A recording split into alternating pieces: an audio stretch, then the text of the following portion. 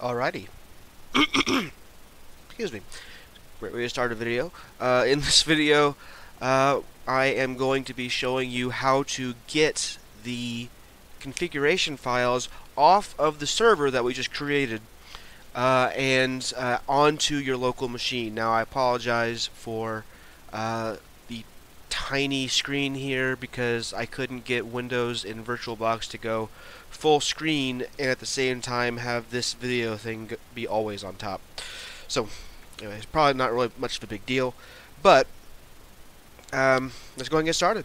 So, the first thing you'll want to do with Windows to get this file off of the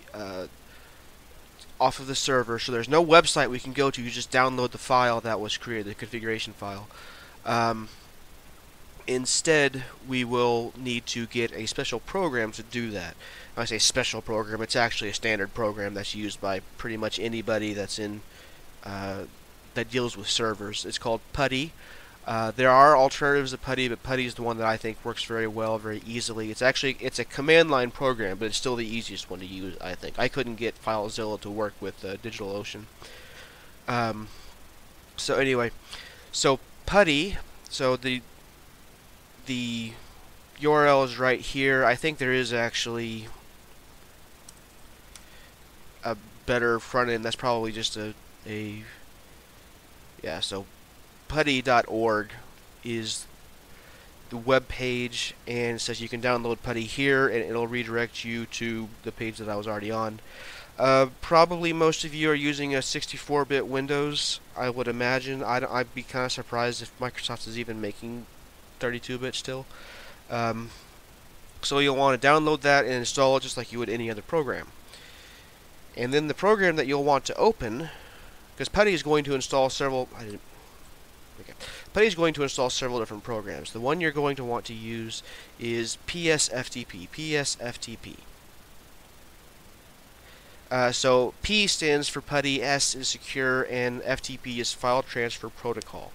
So PSFTP is going to bring what looks kind of like a DOS prompt. It's actually not a DOS prompt, but it looks kind of like it. And what you're going to want to do is the DigitalOcean droplet that you just created. You want to get the IP address from that DigitalOcean droplet, and you can see there's a very convenient little copy button that you don't have to highlight and copy it. And now what we're going to do, it gives you the instructions right here. It says open host.name. So what you're going to want to do, and this might seem a little weird at first, but it's actually pretty easy. You're going to do root at the IP address that you just created, that you just copied from DigitalOcean. And then it's going to ask you, oh, I forgot about this. The first time you connect to this, it's not going to do this the second time. It's basically going to say, are you sure you want to connect to this? Because it's not familiar with this particular host. This is the first time you're connecting to it. Just want to make sure, is this what you meant to do? So now it's going to ask for the root password.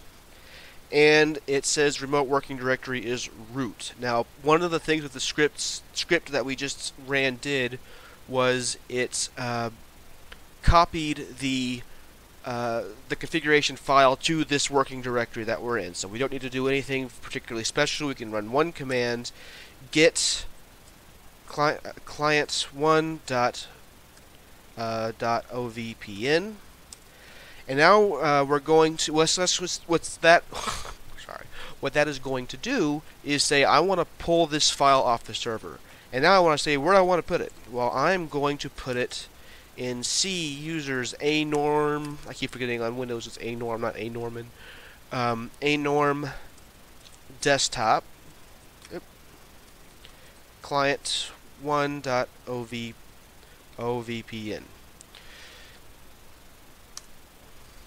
And now, on my desktop, that's my Linux desktop. I minimized the wrong program. It downloaded client1.ovpn. Although I already had that, so I want to double check and make sure that I overwrote it correctly. Okay, so now I did client1.ovpn, and I can look at the inside of it, and so I've got. You can see that I've got several programs here. It's probably opened with Notepad. I'm going to go ahead and open with Notepad++. any kind of a text editor will work just fine. So you can see that there is in fact information in here. And that's it. We now have the client1.0 VPN on our desktop on our local machine. This is the key to unlock the VPN, in a manner of speaking. This is how the VPN knows, oh, this guy, he's a good guy. You can trust this guy. That's how the VPN knows to. I like bad jokes if you haven't noticed. That's how the VPN knows to trust the machine that's running it. So this file, don't send this file to anybody you don't trust. Make sure you're very, very careful with it, because this is the key to the lock of your VPN.